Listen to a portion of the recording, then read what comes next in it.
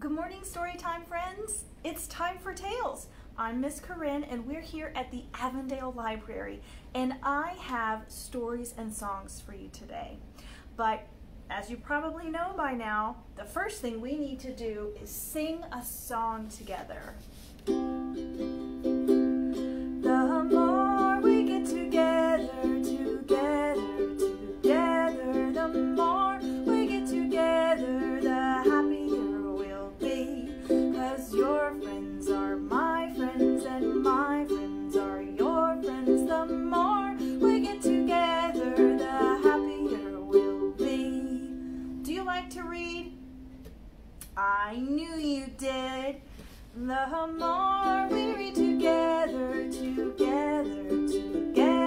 the more we read together, the happier we'll be. 'Cause your books are my books and my books are your books, because we're in a library. The more we read together, the happier we'll be. Do you want to hear a story? I thought so.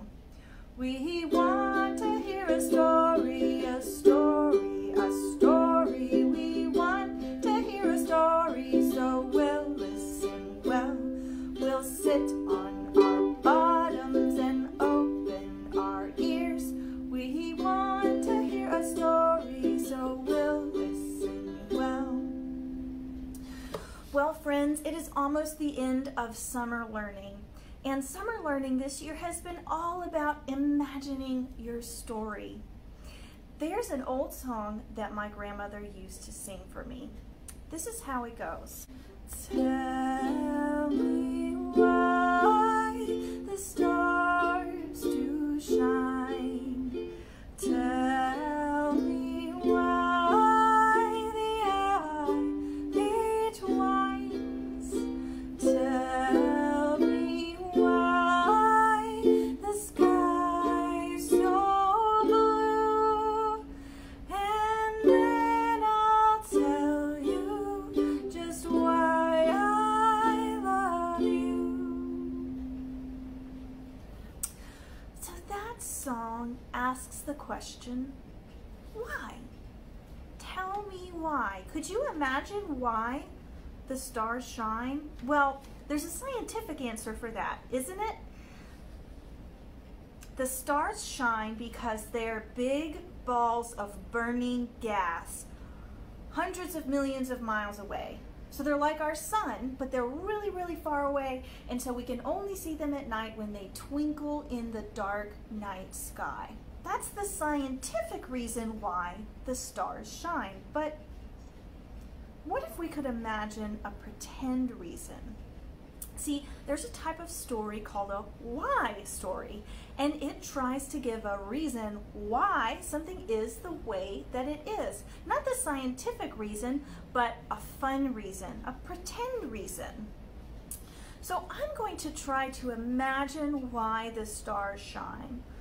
Stars kind of look like fireflies, so what if a long time ago there were no stars in the sky and the earth was full of fireflies? There were more fireflies on the earth than any other animal. And in fact, there were so many fireflies that at night when they started to shine, none of the animals could sleep at night. So finally, all of the animals asked the fireflies if they could please help them sleep at night. And most of the fireflies agreed that they would fly way up into the sky where it was dark at night and shine way out there so that they wouldn't keep everybody awake at night. And that is why the stars shine. Well, wasn't that fun? It's kind of fun to make up pretend stories, isn't it? Well, the Cherokee people have been living in America for a very long time, and they have some of my favorite why stories. And most of their why stories, or a lot of their why stories, are about animals. And that's one of the stories that I have for you today. This story is Why the Possum's Tail is Bare.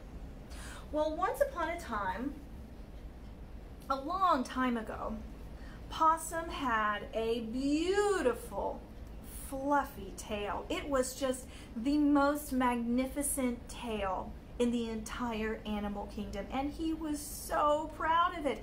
Oh, look at my tail. See how fluffy and smooth it is. Oh, it's the most magnificent tail anyone's ever seen. Everyone must be so jealous. Well, it's true that some people were jealous, specifically Rabbit, who only had a very short little stubby tail. Well, one day, the animals decided they were going to have a big dance. And everyone was invited, but it was Rabbit's job to make sure that everybody knew they were invited.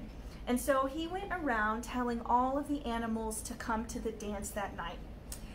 He got to Possum's house and he said, hey Possum, are you coming to the dance tonight? And Possum said, well, only if there's a special spot for me so everyone can see my beautiful tail. Just look at it, isn't it magnificent? Yeah, sure, okay. Yeah, okay, we'll make that happen, Possum. Brilliant, I'll be there. Well, then Rabbit had an idea. He said, in fact, Possum, your tail is so magnificent that you're gonna have, not only are you gonna have a special place of honor where everybody can see it, but we're gonna send somebody over to your house before the dance to groom your tail to make it look especially nice. Oh, that's just magnificent, said the Possum. Oh, I love that. Thank you, thank you. Well, Rabbit went to his friend Cricket, who was well known as the best barber among all the animals, and he told Cricket his plan.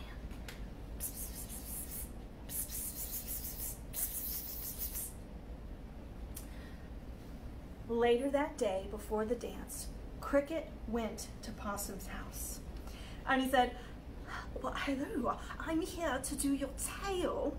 And Possum said, oh, thank goodness you're here. It needs to look absolutely fabulous tonight. And Cricket said, oh, I'll make it happen.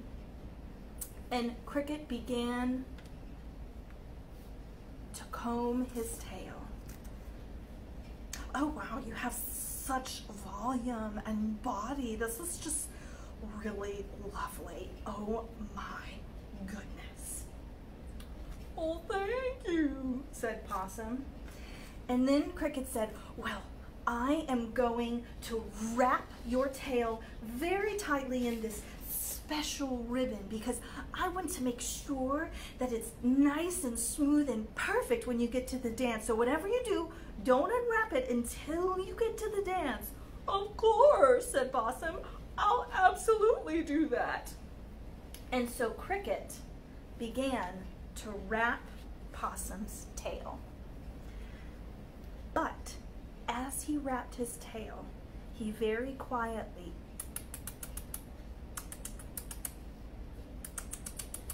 snipped off the fur. He wrapped and he snipped. He wrapped and he snipped. He wrapped and he wrapped. Oh, it's gonna look amazing. And he snipped until he had snipped off all of Possum's fur from his tail. But it was wrapped so tightly that Possum had no idea. And Cricket said, well, just keep it tightly wrapped and I'll see you at the dance. You're gonna be amazing. Later that night, Possum arrived at the dance, and sure enough, as Rabbit had promised, there was a spot right in the middle for him. And when the music started, Possum stood up and he started to dance and sing. Look at my tail, my beautiful tail. It's such a pretty fluffy tail. Look at my tail, my beautiful tail. Oh, I have to unwrap it first. And he unwrapped his tail. And he sang, look at my tail, my beautiful tail. It's such a fluffy, fluffy tail. And all of the animals looked at his bare tail and they, oh my